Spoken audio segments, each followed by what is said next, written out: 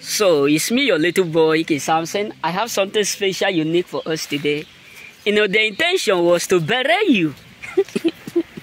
Not knowing that you are too powerful to be buried. Their mindset was that they will surely be able to bury you and you will no longer germinate. The truth is this, look at how useful this place may look like. I'm sure you can see it. They buried their seed, but it still do what germinate. There are a lot of people who have already went as far as they can because they know that you are a greater seed. Because they know that God have given you a seed of greatness. Because they know that God have mandated you to become great. And what they do the next was to try to bury you.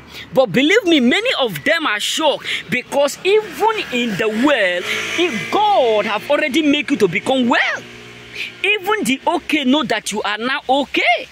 So the intention was to bury you, cover you, not knowing that even in the grave, Christ is still Christ. Not knowing that even in the grave, I am that I am. That is why when Jesus told them, he said, if you buried me, if you killed me, on the third day I will resurrect. And some of them were like, how will you do it? And they map up soldiers to guide the place. They put stones. But despite of all that they said, despite of all that they did, Christ still resurrect. Christ still make it. So what am I trying to say is this as a choosing?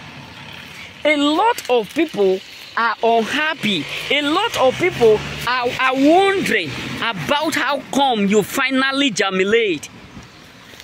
About how come you finally start to grow. Despite of that difficult moment, despite of that delay, despite of that obstacle, despite of that tribulation, despite of that rejection, despite of that frustration that they try to cause you, despite of all that they meant for evil, but you are still germinating, you are still growing. And that's why majority of people up there, that is why many of them choosing ones are unhappy, because they never believe that you will still germinate. They never believe that you will still grow. They never believe that even in that situation, you will still be able to grow.